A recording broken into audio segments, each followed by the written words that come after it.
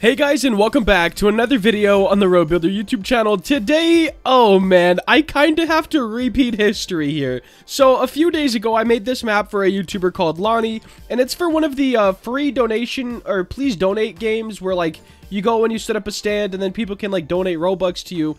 And hey, it was all good and we're done. No, my scripter hit me up and said, hey bro, I want to make a please donate game. Can you make us a map? So I was like, oh man, I just made a map. Anyways, of course we're not going to be doing park theme again because now there is a park themed one. So I'm making, or I guess we are making our own please donate game.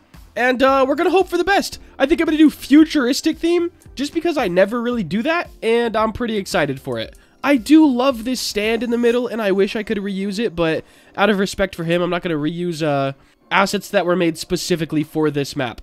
Of course, the trees, he allowed me to reuse from other stuff, so hey, I'm still using my trees if I need to. But let's hop out of here, and we have to start on a futuristic one. So here's our starting point. I'm thinking I want to have overly a dark map with a bunch of bright neon stuff. I think that's the goal for it, and I genuinely don't have many ideas for this map yet either. Let's see what textures we have for the ground. Now, we are doing a futuristic type of vibe, so I kind of like this idea for the ground. We'll see how it looks on the green. It might look horrible, but we could definitely check it out. Oh yeah, that's not bad. That's not bad at all. I think I'll put this at 0.95. Make it a little more faint. We might change this later on, guys. But for now, it'll be okay. Up next, we definitely need our spot for, you know, players. So let's make this kind of like the spawn circle here. And then we will get the, or the position of this and paste it into here. And that's just going to make sure it is exactly in the center. I'll move that up a little bit. And it probably is going to have to be a little bit bigger. Let me bring in a dummy as well so I can see sort of what we're working with size-wise. That actually might be okay. I think I'm going to scale that down. Because I do want a big statue in the middle, I think. All right, we'll run with something like this for now. All right, so I've been working on this just a little bit, and I was struggling for a second to find like a different sort of layout. I did go a little more futuristic with this one, and the walls are sort of like you're going to be in a dome. I think it'd be really cool to take a half circle with the force field effect and put it over the top of the whole thing. We may see how that looks, but as of right now, I just got to kind of color some stuff in. So for this one, let's go ahead and make it that darker color since it is the bottom. And then the inner ones, I have an idea. I think for the inner ones, I'm going to do like a black. And then for this middle one, I'm going to go back to the normal gray, like the path gray. So something like this. And I think for these, I want to go to like a solid black, and not like just the normal one. So I'm going to grab all of the parts here, and I believe it's 45. Oh, I grabbed the wrong set. All right, just like this. And then right here, I think it's 45, 45, 45. Yep, that is definitely a lot darker. And then for this set here, I want to go back to that gray. So now we have something like this, and I think it's looking pretty cool.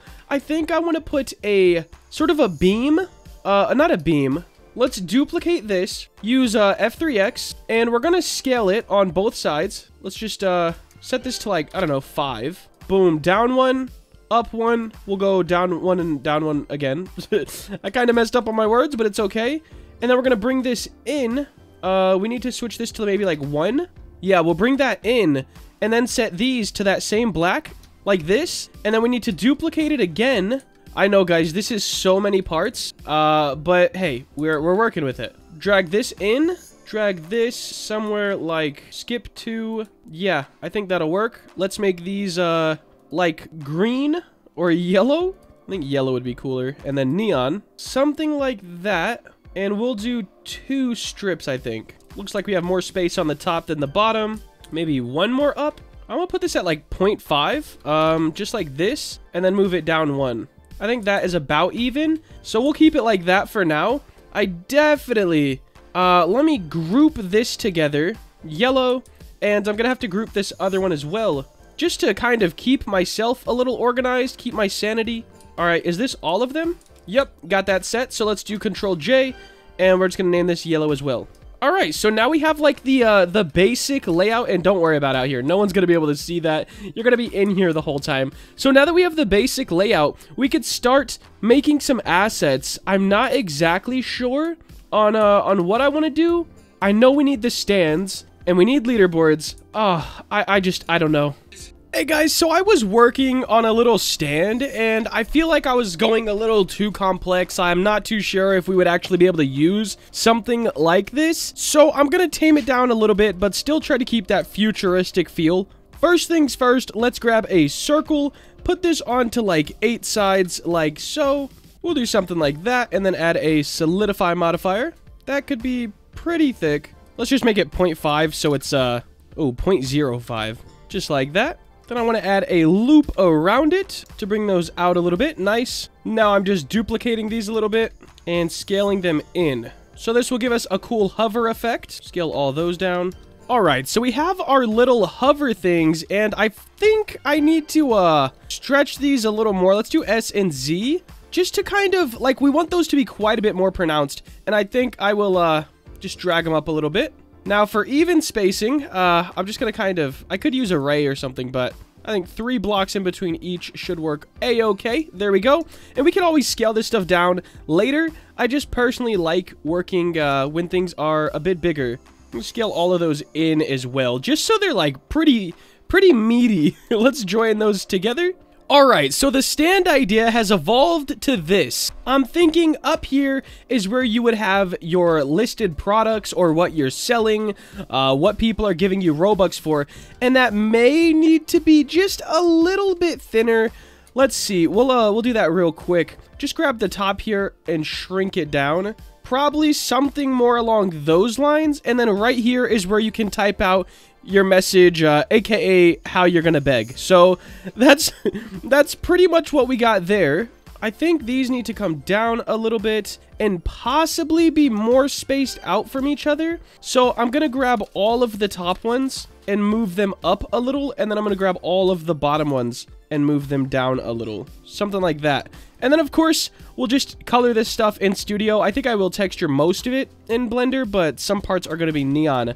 For example, this, oh gosh, this strip is going to be neon, so let's do P selection.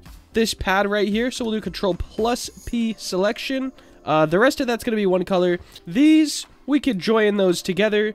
I guess we could actually join that with these as well, because those will all be neon, probably blue. All right, got everything in selections how it needs to be. We're going to export as an FBX and see you in Studio. Hey, so the map is coming along pretty good. I definitely got to do some more color changes. I may disable shadows on everything right here. Oh, is there going to be a... I don't think there's really going to be an easy way to do this. Oh, yeah, there is. I got this. So look. Control U, cast shadows. Anyways, that didn't work. I'm going to get all the shadows turned off and then start filling in the map with props, do the final colors that I'm going to pick, and then we should be wrapping this one up and pretty close to done. But, futuristic donation game coming in hot. Sheesh, your boy is back, and guys, I'm pretty happy with how this map turned out. Very, very simplistic, but I love the feel. So check this out. If we click play and have... It's just a real nice open world. Ignore the unanchored stuff up there. I gotta throw that away, basically, okay? Like it's going in the trash can. Anyways, I think I did a really good job, not to pat myself on the back too much, but I think I did a great job with the lighting in this map. I really like it. I really like it.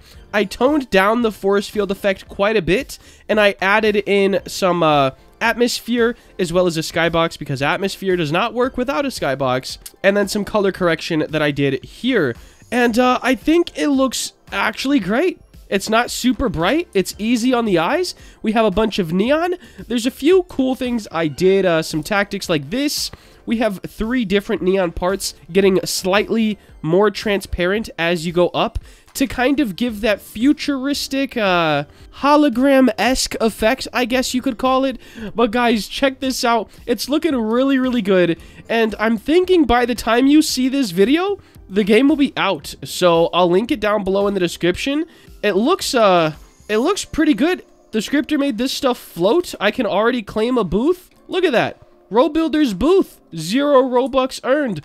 And I wanted to have an open feel in here. So, like, players could be down here and they could, you know, emote or dance or do whatever they want to do. And you can actually see their character. I feel it's more of a personal connection, which might sound weird, but hey, give money. Give money. There we go. Apply. And, ooh, there's gonna be some, okay, there's like a bunch of stuff that I didn't even know about, but I think the game will be out by the time you guys see this video, so definitely check out the description if you want to check out the game. And hey, you might even earn some free Robux. If the game is out, I will personally be joining random servers and giving Robux to a bunch of random people. Let's get it, guys. We all getting some money out here.